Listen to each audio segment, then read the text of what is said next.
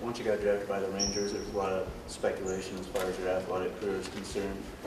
What is your intent? Because I think a lot of people were wondering, when the Rangers could still have your rights and you could still finish out your college eligibility. What's your intent?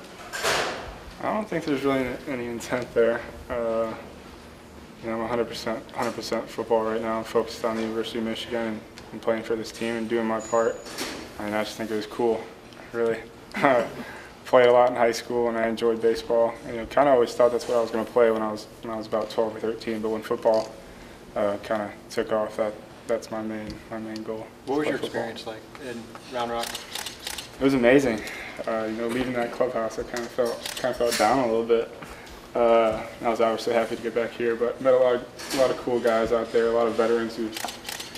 You know, the cool thing about it was they put me in the AAA. You know, they didn't send me out to the new guys in Arizona. You know, they really put me out in a good situation to learn.